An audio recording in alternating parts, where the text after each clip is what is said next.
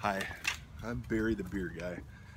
Run a website, love old beer cans, and I always answer emails to people with the same answers to their questions about their beer can collections, whether they had a kid that collected them, they themselves collected them, they had a collection willed to them. I'm here to tell you, if I was there with you sorting through the cans, these are some guidelines I hope help you in sorting through whatever can collection you have.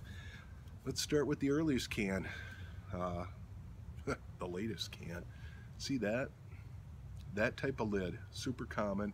They're what they use today. They're called a stay tab. They stay on the can, pierce the lid in. Aluminum generally, recycle it. Doesn't have a lot of value. There are exceptions, but my time is worth more than the dime or 50 cents these might get on eBay. There are exceptions, of course, but these are very common, collected in great quantity, because back in the day, the more cans you had, the better collection you had. This is a pull tab can, ring type pull tab. See that? The kind that you tore off the top of the can, throw it on the beach, you'd cut your foot on it. People would put them back in the can, drink it, choke, tear their larynx or something. You know, it's terrible. But, so collecting cans in great quantities, these are a huge part of most 70s collections. But you say they've got the intact pull tab on them. Well, that was common to open them from the bottom in the day. They claimed that it would give the can more value, or that was the way, but you'd often see collectors in the day, or people that drank them and gave them to collectors, open them on the bottom, pour them in there, consume the beer, leave the top intact. But this is a straight steel beer can. See how before the lid on this type of can, a crimp steel or aluminum, it tapers in before it hits the rim. This one's straight. These are, I don't know, mid-60s to maybe up to 1980 that they made these during the can collecting heydays. A ton of these were made. But now check out some of these. See this top? Look at how this top, see that fan flares out like that, kind of like a tornado. Or compared to that one, check that one out. See? Different opening. These are early type pull tabs, so grab those out of your collection if you have the funky opening.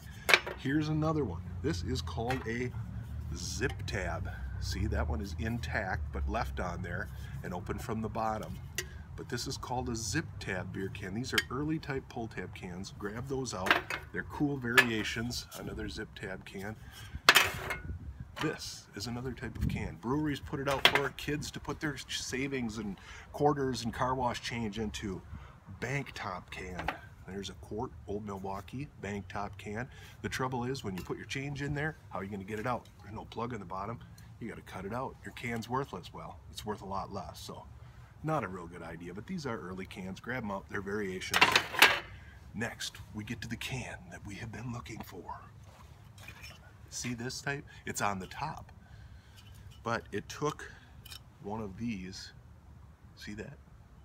Church key opener to open them. You had to have one of these if you wanted to drink one of these. These type cans, earlier. Grab them, punch top, flat top. Here's one in a little better condition, California. See? Pierced in there. Big, open. Punch top, flat top type cans, grab them. Now we get to the holy grail. Here we go, cone top can. See, bottling lines, breweries back in the day could run these metal cans through their existing bottling lines and cap them without investing in a canning machine. So these cone top type cans or spout top, they kind of resemble, you're thinking, the old heat can, right? Brake fluid, spout top. These are the earliest cans, and in good shape, usually always have value, even in bad shape. But these are cone or spout type cans, started in 35 and went up to, I think, Howenstein in New Ulm ran these type cans into the early 60s, maybe 61 or 62. But here is one you want to look out for. It fools a lot of collectors. Made in the mid 70s as a commemorative can. It's got a flat bottom, General Pulaski and Milwaukee Premium, I think. And now there's a Mushroom Days can, but those are maybe 10 bucks. But don't let that be the rule, because here's somebody who's taken, back in the day, a modern 70s can and put a concave bottom and a brake fluid type top. So that's one you could be fooled by. Let me tell you, if you're remodeling a house or digging through a crawl space and I found some cans, but they're like this. Save them. They're old. There are people that can straighten these out, make them intact and nice. Can you believe that? Yes, it is an art. But save them.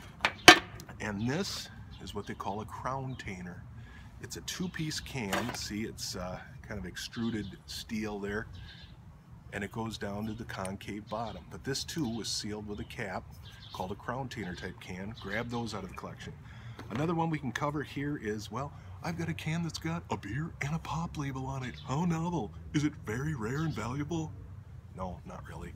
Candy companies used to run those through the lines over noon hour or something, or just made them to sell to collectors. They're nothing special. There are a few error can collectors, but not worth any more than the regular can. You know, there's tons of more questions. That's why you should email me or shoot me a picture and let me know what you found. It takes cold beer to discuss old beer. And I'm Barry, oldbeer@gmail.com or Ibuyoldbeer.com. The Vikings-Packers game's getting ready to start here, so I hope that helps in sorting out the more valuable cans or ones that have value. We'll see if this turns out. Take care.